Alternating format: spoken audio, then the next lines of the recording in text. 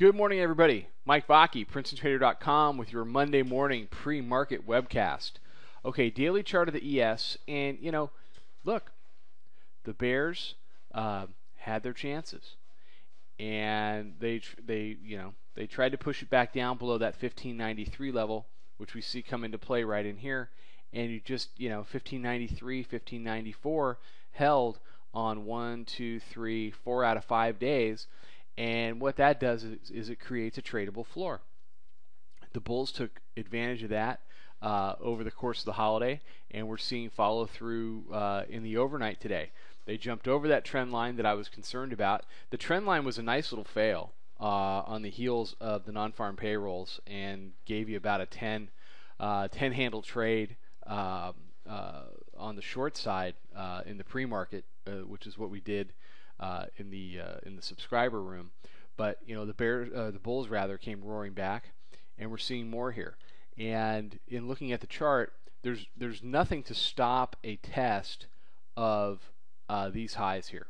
1649, the 1646 to 1649 area is my target area. If not for today, at some point this week, we're going to trade to those highs and test them. The issue then becomes, does it create some kind of a double top, or do we break through and start to go to work on the upper Bollinger Band there up at 1653 to 1660? If you're a bear, you probably can't reverse it here. You've given up too much ground as it is. If you do get it to fail at 1646, what is likely to happen is it come back to test 1630, the high from Friday, over the course of the week. Your ultimate goal is to try to get back and retest this middle band.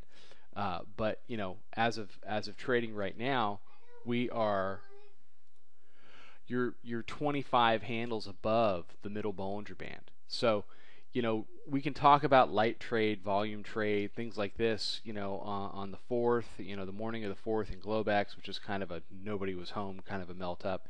You can talk about, I was talking about Friday afternoon about how, things had kind of thinned out and we were doing the same thing. But today's Monday, and it's a regular day, and the Bears are out of excuses, and they need to try to turn this around. I just don't think they're going to have any traction to do so until we get to 1646. We do have double pivots down at 1622.75, the daily and the 45-day. Other than that, they're not really instructive. They're kind of rungs on a ladder. You've got the 3-day at 1618, 20-day at 1610 half, and the 9-day down at 1605. So, but 46 is the big number on my board. Okay, everybody have a fantastic Monday. Mike Vacchi, Princetontrader.com. Check out the website. Check out the chat room. We're doing this stuff. We're doing it live every day, and we hope to see you there. I will be back tomorrow morning with another webcast. Everybody, trade them well.